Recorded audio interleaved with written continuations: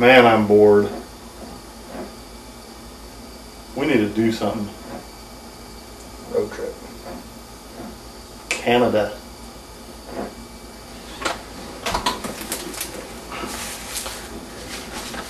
I'm ready. I'm ready.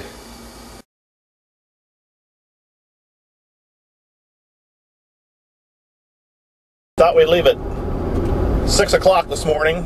Stopper time. 8:25. 8:25. We're just leaving Salina. Stopped at IHOP for breakfast. Let's meet the crew. There's Stauffer. There's Wile E. Coyote. Super genius. Wiley's along because, one, he's a super genius. Two, he's been around the world with me, and he should go on this trip too. And I'm Tim. Let's go to Canada. Okay, we're almost to Nebraska. Suppose we should point out some of the amenities. Brought our XM radio along, 101 channels off of a satellite. We're listening to each and every channel for 5 minutes. I don't care how horrible music is.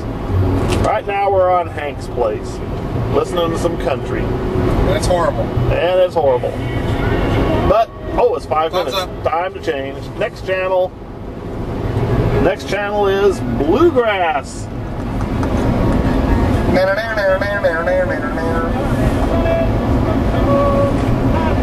Bothered him and Cheetah came out. Cheetah came out. Just deliverance. And I think it's going to get worse as time goes along. There's everything on this satellite. Well, there's Nebraska. Didn't hardly see the sign, but that means we're a quarter of the way there. Yeah, right.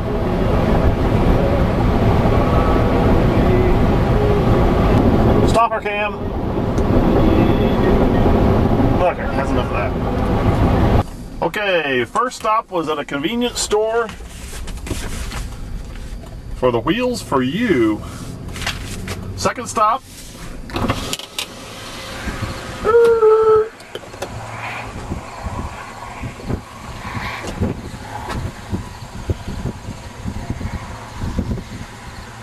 Oh heck, that's no good. Let's go to the next one. An Oregon Trail monument.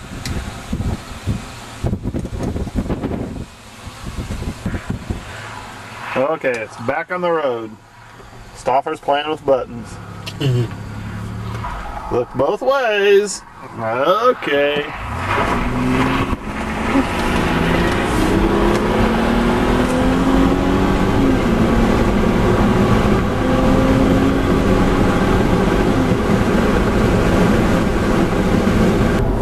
It's a rental. Nebraska. Flatter than a pancake.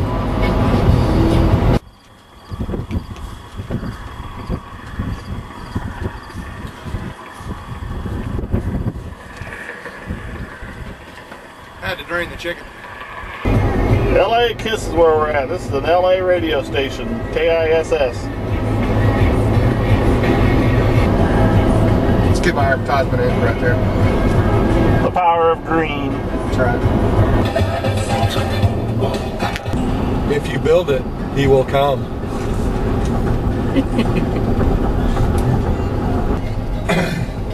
We're going back to I-80. We forgot to take a right turn there or something. Yeah, the navigator failed at that particular. Some of our navigational equipment has given us some erroneous readings today.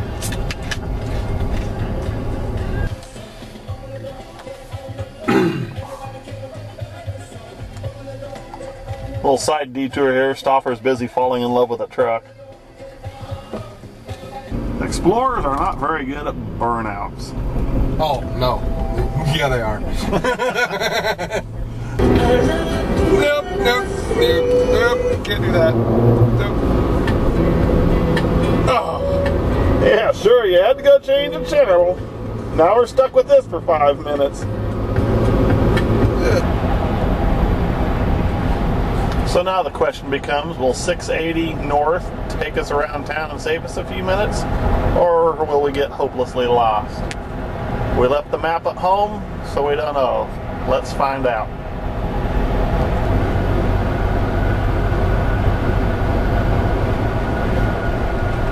It's noon, and we're in Omaha. Woohoo! Woohoo! Cool bridge.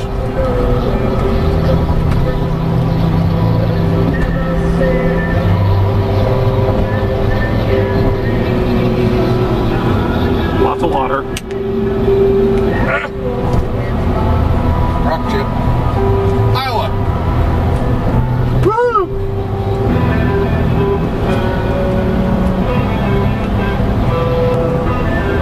Time for a ramp suspension test.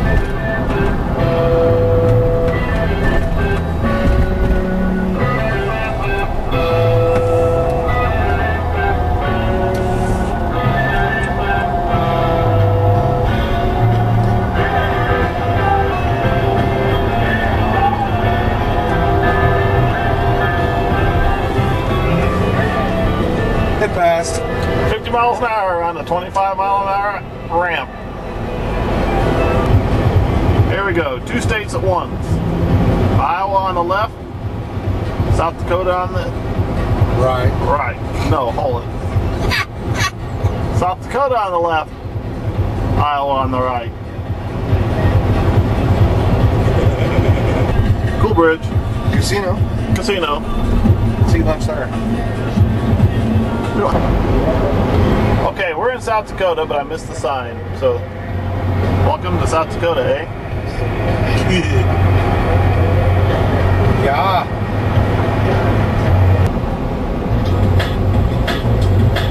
North Dakota? This isn't Mexico.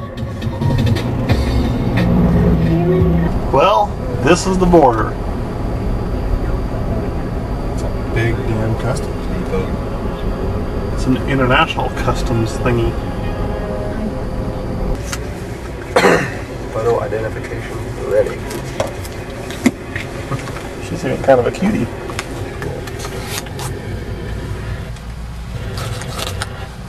Manitoba.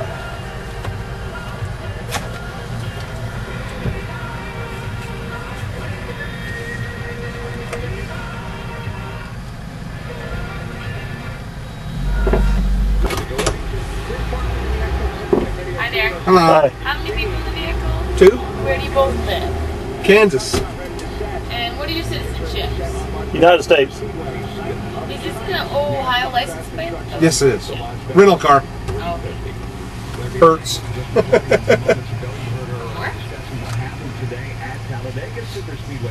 what's the purpose of your trip to Canada?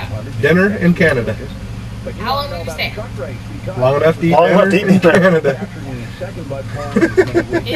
Where are you Can you staying suggest right a place? now? Yeah. Sir, 1 second. Is that on? Yeah, do I need to turn it off? Yeah, you can. Okay.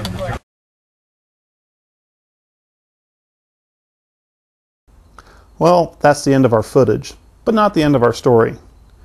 Turns out an international border crossing is a fairly interesting place, although they don't have much of a sense of humor. After the border guard made us turn off the camera, she gave us some paperwork and directed us inside. There we found several booths, much like you'd find in a bank. Behind the counter were about a half a dozen Canadian border guards, all decked out in bulletproof vests. One of them was pacing back and forth behind the rest. Apparently he was the one in charge. We went to the first booth where they checked our ID, punched a bunch of keys into the computer, and then asked us who we were, where we were from, and what was the nature of our visit to Canada. To which we replied we were from Kansas and we came up for supper. He just looked at us like we were nuts. Then he directed us to another booth prominently marked Immigration. Once we had taken our place in that line, we waited a few minutes, then were called up. The lady behind the counter took our IDs, again punched a bunch of keys into the computer, then asked again who we were, where we were from, and what was the nature of our visit to Canada. To which we again replied we were from Kansas and we came up for supper. She also looked at us like we were nuts. She continued her questioning, asking our occupations.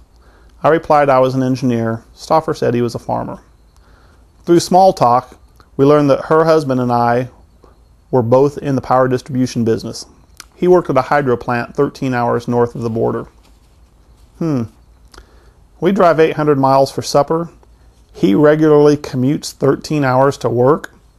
Who's really the one that's nuts here? After a little more browbeating, she told us to take a seat. We later learned we were waiting for our FBI reports to come back. Shortly, she came out and called Stauffer into an interrogation room. Apparently, she was upset by some minor infraction somewhere in his distant past. I couldn't hear the conversation, but she was the only one yelling. If you see Stauffer on the street someday, ask him to tell you the story about what happened behind closed doors. When they emerged, we were handed our IDs. She says, I don't know who you idiots think you are, but get in your vehicle, turn around, and leave our country immediately. So we did. We left the Canadian customs stations, but we still had to navigate back through the U.S. customs. Here we go again. They had us pull into this large garage, then exit the vehicle. We were directed over to a long stainless steel table where they had us empty our pockets, and then they gave us the same line of questioning. Apparently they were okay with our story. They put us in another interrogation booth while they searched our vehicle. After a little while, one of the border guards came in, looked Stauffer straight in the eye, and says, okay, what's with the sombrero and the rubber chicken? They had found our props. We told them we had them along in case something funny came up, and it just did. I think they saw the humor in it. At that point, they rushed us back into our vehicle and bid us farewell. Off here to my left, ladies and gentlemen, that would be the border of Canada. Apparently, Mr. Stauffer has too many arrests to get in the country. We're on our way home, rubber chicken and all. The rest of the trip was fairly uneventful. It was getting late, we were getting tired, and we had some 800 miles left to drive. So drive we did, with a stop in Fargo for supper. If you decide to go to Canada for supper, I suggest you have a better story than that ready for the border guards. Thanks for taking the trip with us.